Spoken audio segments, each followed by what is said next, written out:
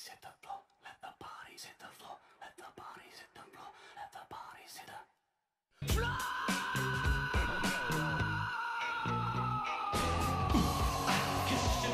Hello and welcome to anybody listening to the resurgence, I guess, of the anniversary podcast. With me this week, I have Kieran on that side and Sam down below, who forgot a webcam. Hello. Hi. And Kieran has a face this time. What anniversary are we celebrating? Today is the 78th anniversary of the start of the Manhattan Project. Fucking Christ. Oh, you always pick like the crunchiest ones. Yeah. It's another nuclear one. A few of the notable ones are it's the 88th anniversary of Adolf Hitler refusing to become the Vice Chancellor of Germany. Today's a And good it's- day. And it's Alfred Hitchcock's 121st birthday. Oh, okay. Didn't we have God rest his soul. Didn't we have the dropping of the Fat Man Oh, bomb yeah. a few weeks? Oh, I suppose The this little boy. The little boy. It was the little boy. It was the little boy. That's actually, yeah. It was the first ever test. Was a few weeks ago, and then on one of the weeks we skipped, it was the actual Hiroshima bomb. which I'm sure would have come up. It would have been the Yeah. one that we chose. Yeah, well, absolutely. And then this week is the start of the Manhattan Project. Obviously, it's different years. They Yeah, didn't drop yeah. the bomb and then start the project. They haven't started it this year, although that would be the way that 2020 is going. Maybe just like pick a nice one next time, Sam. Just like an uplifting one. It's not not. about murder. It's not Sam's fault that every day is an anniversary of some kind of nuclear event. Look, if you want to change Nothing it, else happens. it can be about Alfred Hitchcock's 121st birthday. Yeah. You know, Yeah, very it is now. influential filmmaker. Okay, retcon. It's today we're celebrating the 121st birthday of Alfred Hitchcock. Oh, cool. He did some really Good. shady stuff, didn't he? Oh yeah, he was an absolute scumbag to work with. Yeah. Just want to ruin everything remotely happy. But he made good art. He did good films. He did the. I've never seen any of them. No, neither have I. Really? You haven't seen Psycho? No, I've seen Nope. I've seen about 800 reviews of Psycho, so I feel like I've seen the whole film. Don't watch The Birds. The Birds is shit, but Psycho is actually really good. And he did. Uh, I've forgotten the name of it. Vertigo. Jesus, how do I know the most about film? No, I'm not thinking of that one. I'm thinking the one that's widely regarded. Citizen Kane, was that him? No, that was Orson Welles. Oh yeah. Oh well, never mind. No, wait. No, do What? I mean Orson Welles? oh, this is a real, Well, it's real brain we need teaser to of a start, isn't we it? need to get all of us getting stuff wrong because the next 20 minutes will be full of just facts and only facts. Yeah. Exactly. Hang on. Yeah, it is Orson Welles. I'm correct. Okay. I was correct in my incorrectness and thinking that I was wrong. So, however many weeks ago the Cheese podcast was, as it was known as Only Cheese and Nothing Cheese, Sam, you brought up something that baffled me very, very much. You mentioned the Emu Wars, Yeah. which I'd never heard of, and I asked if you could enlighten at least me.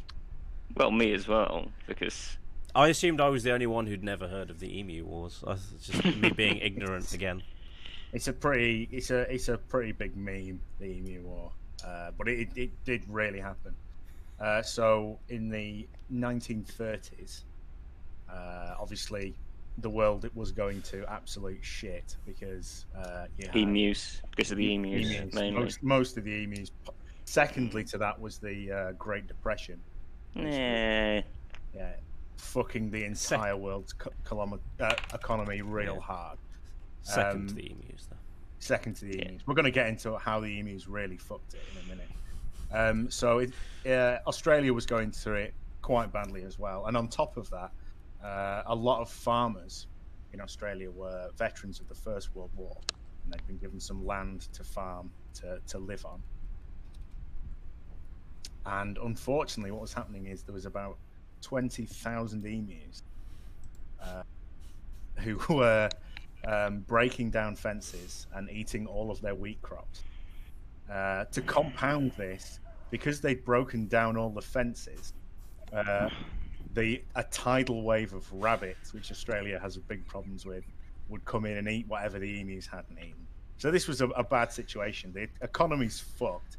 and the food that you're growing to live on is being eaten by enormous birds. Arseholes, Yeah. massive arseholes. So the emus were basically leading strikes, and they had rabbits in as auxiliaries that were backing them up. Yeah, they were cleaning up after mopping. them. They were mopping up. Yeah, any survivors were mopped up by the rabbits. It's a good tactic. The Romans used it, It was very effective. and then obviously the rabbits would become emu citizens after they'd served a certain amount of time. Of course. Yeah. It was only until probably the 1950s when the emus actually allowed everyone within their empire to be a citizen. Yeah. Remember 5 minutes ago when I said it would be facts and only facts? It is only facts, yeah. So, after being under attack from the 8th Legion of Emus and the 12th Legion of Rabbits, the farmers got together and decided they'd have to go to the government to request some help. So, of course, they thought, well, should we go and see the Minister of Agriculture, because this is a farming issue, or maybe it's an environmental thing because they're wild animals after all. And they went, no, I think we're going to go see the Minister of Defence. So they petitioned the Minister of Defence to basically kill some emus. So they decided that they'd send 3 men under the command of, as we mentioned, Major G.P. Meredith, with a couple of Lewis machine guns and 10,000 rounds of ammunition. And they decided to go and kill some emus. Right. Yeah. Only 3 people. This isn't a war. Well, yeah, you think it's not a war now. Oh, right. This was just the beginning. Yeah. So they started... so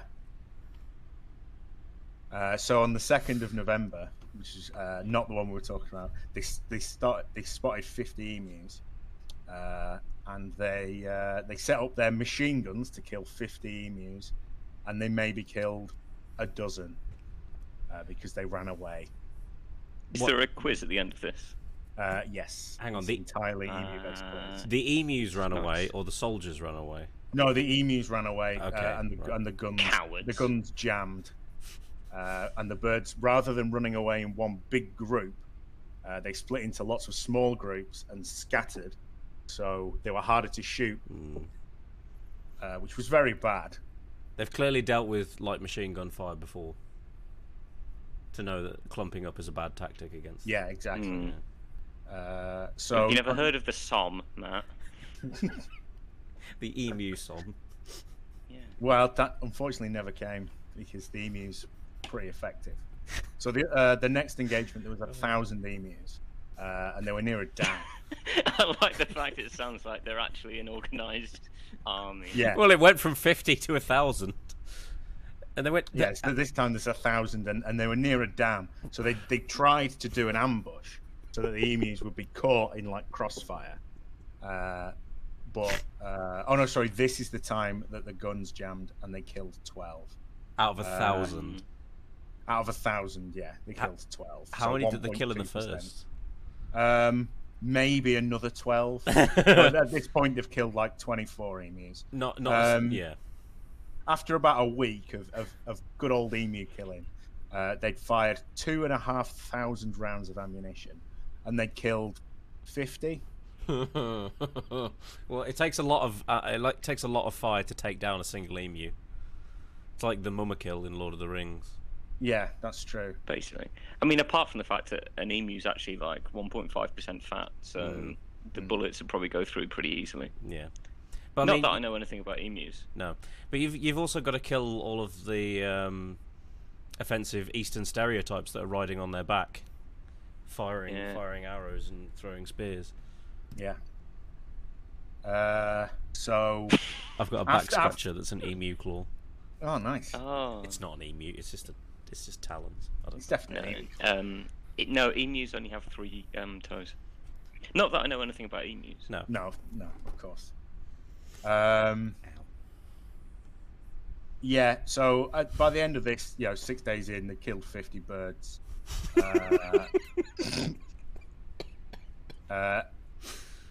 Major Meredith was pretty sad, and he jotted down in his personal memoir If we had a military division with the bullet-carrying capacity of these birds, it would face any army in the world. They can face machine gun with the invulnerability of tanks. They are like Zulus, whom even dum-dum bullets could not stop. So he was pretty impressed by the by the offensive capability of the Emu army. So obviously, after it came to light that they fired 2,500 rounds and only killed 50 birds, the government was like, we should probably stop. So they stopped, which is the end of the first part of the war. And unsurprisingly, it wasn't very effective, and the emu raids on crops still continued. Guerrilla warfare. Yeah, they were not satiated. No.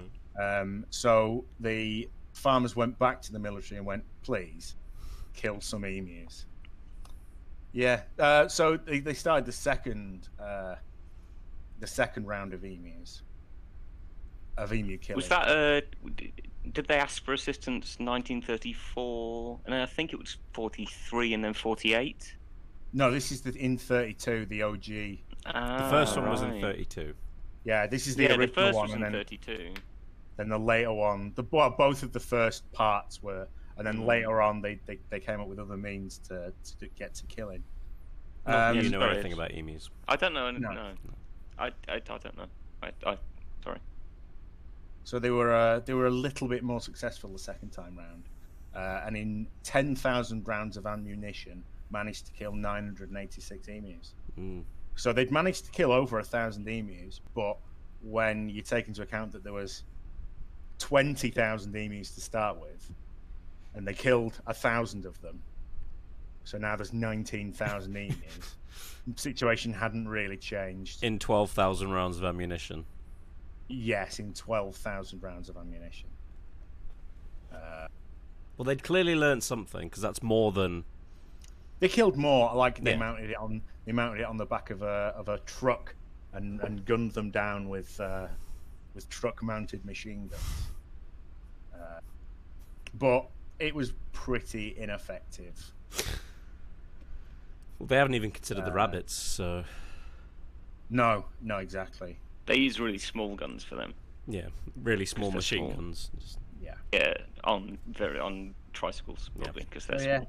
That was the Emu War. And we just need to take a second to realise that, like you think of most countries like national bird, it's something that should be protected and cared for. In Australia, no, we went to war with it. Is the emu their national bird? It is their national bird, yeah, and they eat it. They eat it regularly. I mean, disgusting. Why wouldn't you? Can you imagine Scotland going to war with a thrush population? I'm assuming that's they're not bastards. They're not bastards like emus. Is that the English one? Thrush is in the small bird, or the thrush is in the small bird. The vaginal infection. No. Jesus. As would be robins. Yeah, so that was the Emu War. Pretty rough. Just killed 1,000 birds for no reason. I mean, can you imagine what it would have been like for an emu during the Emu Wars? Not really, no. Well, I mean, I haven't really planned it, but you know the Emu Wars tabletop game?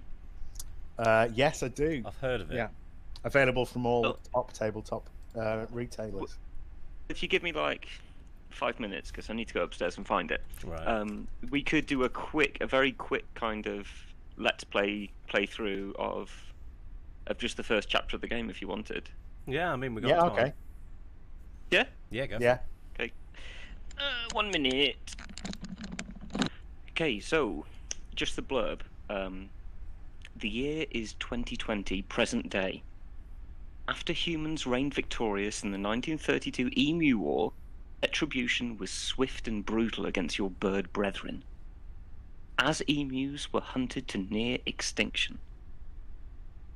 But not all hope is lost. You are the last emu in Australia, and you thirst for vengeance. Powerful. Powerful. So if we begin, if you've all got your pen and paper notepads ready, we can start. Yeah. So, you are outside your cave, where emus live.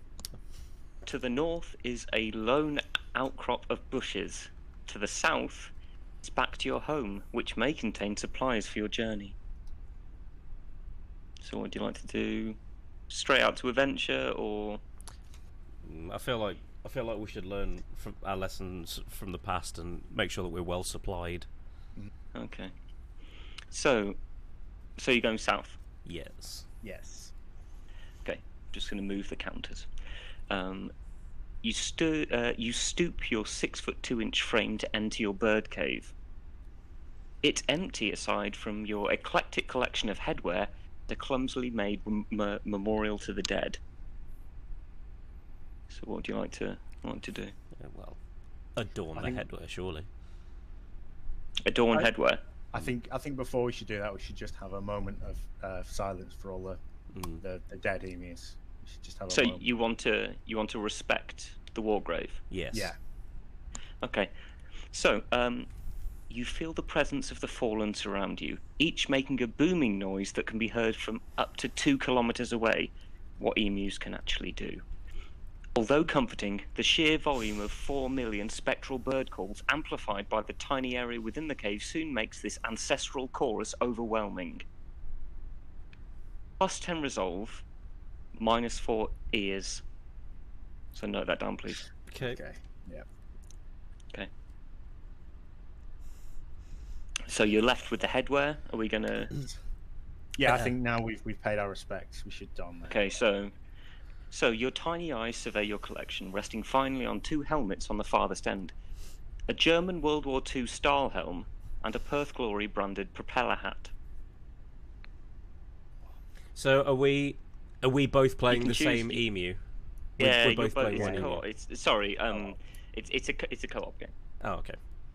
So What do we think the stats are going to be like? Obviously, the defense is going to be better on the helmet, style helmet. but I feel like the Perth, like the propeller hat, will probably aid us in our ability not to fly. As in, well, help us with our ability not to fly because emus can't probably fly. It does probably have some jumping, some increased jump height. So I think we probably go for the propeller hat. Go for the propeller hat, yeah. Okay, the propeller hat. That's fine. All's done in the cave. Solemnly you exit, simultaneously stronger, more confused than before. So you've only got the north to go to. Okay. Yeah. So you proceed north towards the bushy outcrop. You hear distressed honking. As you reach the peripheries of the vegetation, a dingo and a level 2 Australian wanderer burst forth and enter battle stances. So we're now in the battle mode. Don't worry, I've got about 5 different dice about, and I've got my official Emu War rulebook open as well. So you've got 2 attacks available because I rolled it, and you've got the advantage. Right, Yeah. okay. You can either ground pound, or you can claw swipe, and you can do this on either the dingo or the Australian man. If we do the ground pound, is it like an area of effect attack, or is it just? No, because it's just a singular attack. Okay. If there were more emus, it would have a ranged attack, but there's obviously, none yeah. because they died. Oh right, yeah. Sorry, it was a bit. It was a bit offensive for me to bring that up. Yeah. Inconsiderate. I think we should claw swipe the level 2 Australian adventurer. Okay, Okay, cool. are we going with that? Yeah, that's fine. Yeah. So, the man approaches gingerly, baring his foul teeth. You burst forwards towards him and raise your left leg into the air like a feathered ballerina, 6-inch claw glinting in the sun.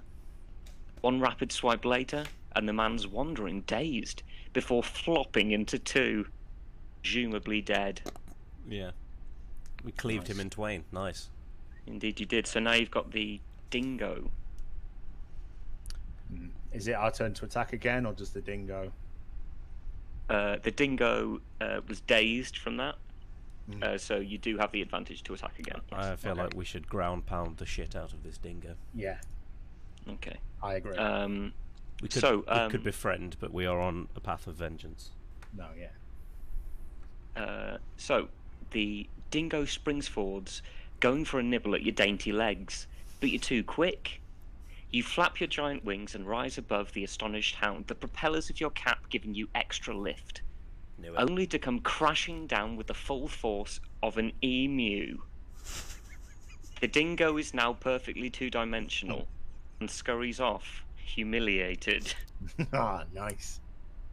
Nice. When our first combat encounter. Yeah.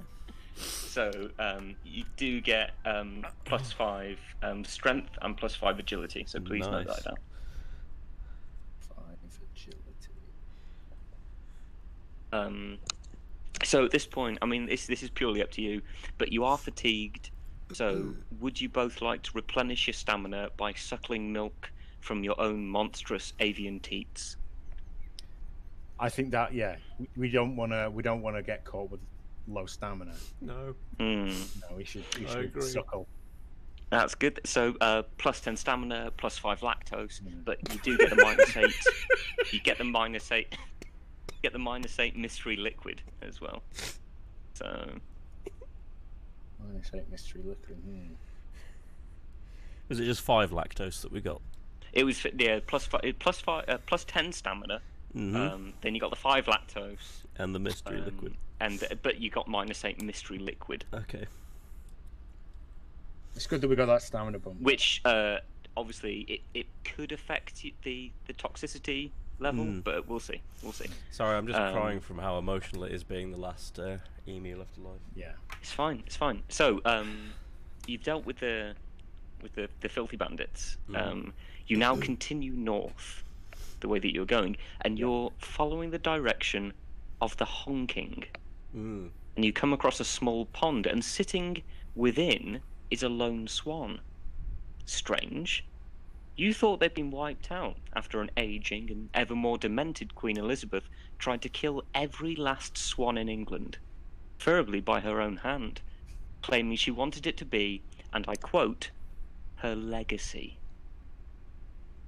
What would you like to do? We should honk in response to try and get the attention of the swan. You can't honk. Can't honk. You're an emu. What was the noise? Boom. Can we make a booming noise? That can- would be I mean, you could if you wanted to. If you wanted this to be your path through the playthrough, you could outright murder the swan, but obviously that is going to have a detrimental impact on your honor meter. I But mean, you could just boom at the swan. I think we boom. Yeah. Okay. I feel like we need we need as many avians alive as possible. Okay, so you do a really loud emu boom at the swan. Greetings, hero. This is the swan. Like you, I too am the last of my kind. So I wish to share with you ancient knowledge of my people. The knowledge of how to break an adult man's arm. Except So skill learned. Skill learned, note Skill that learned. down. Break So- adult man's arm. we've got to find the one later that lets you blow up a man's house. So, to the north is Canberra and your end goal of Parliament House, but to the east is still the Swan. Should we I murder think- the swan? I think we should use the knowledge that the Swan's taught us of how to break an adult man's arm, but use it in a different way to break an old swan's neck. So I think we should claw swipe the Swan. You want to murder the swan? I want to murder the Swan. Okay. I'm We in can- a we frenzy can- bloodlust. We can murder the Swan. So you approach the Swan and using your newfound power, proceed to break its arms, by which I mean wings. No, says the Swan meekly as it dies. As you trot away, your phone buzzes. It's a text from the Queen with the smiling sunglasses emoji and £50 added to your PayPal. Nice. Result. Plus £50. Nice. Oh yeah, I need to add that to the stats. Yeah, so inventory is 50 British pounds. Put that next to the phone that we've had since the start. Yeah. Yeah, you could have utilised it at any point, couldn't you, if you'd actually read the rules? Yeah. Yeah. Okay, so I just want to clarify this. Emus can travel great distances, and when necessary, can sprint at 50 kilometers an hour. for that reason, you are now at Parliament House in Canberra, Oh, and cool. not because I ran out of time writing it. Okay, right. No. Obviously. So, you enter the chamber, your cap disguising you as a simple Australian child. Parliament is in session. You see the President of the Senate, Scott Ryan, sat on a big throne talking about land reform. Suddenly, the nasally screech of Speaker Tony Smith pierces the mundane chatter. Who let this ruddy emu in here? I thought they were all dead. Let's make this one dead too. All in favour of making this emu dead? Raise your hand. What would you like to do? I'd like to break every arm that's in the air. Yeah. Or at least his. Okay, so we're going for the arm break. Yeah. Yeah. Absolutely. So the path, if you'd left the swan, it would have been a different path. Mm. Or you killed it straight away. So you've gone for the classic swan path. Yeah. So you've gone for break every member of Parliament's arms, thus eliminating their capacity to vote. Yes. Good thinking there, Sam. Okay. Yeah, that's fine. You leap onto the first of 151 MPs, the aptly named Sharon Bird, the Deputy Chair of the Standing Committee on Industry, Innovation, Science and Resources. With each snap, you gain experience points as you begin to level up at an astonishing rate. The speed and power of your onslaught only intensifies. Within 3 hours, the deed is done. Strewn across the chamber are the defeated and whimpering masses. You have effectively destroyed Australian democracy. Love it. You do another big boom and everyone shits themselves. The end. So where can people buy this game? -1 Australian democracy. Yeah, put it. I think Argos do it. Oh, right, okay. Yeah. Maybe. I think it's just Argos. I think if you can find any Toys R Us open near you, they are. Yeah, stocked. they do stock it. It's a bit niche, but yeah, Woolworths. I've found some in Woolworths. Mm. Oh, great. Yeah. So it's there's more to the game than that, but that's just a little taster. Yeah, That's just... the taste section, yeah. Yeah, that was But Kieran, what else could there be? We've destroyed Australian Parliament. Would it next be the world? That's for you and me to find out. This podcast is sponsored by the Emu Wars tabletop game, available at Argos, Toys R Us, and Woolworths. Yeah.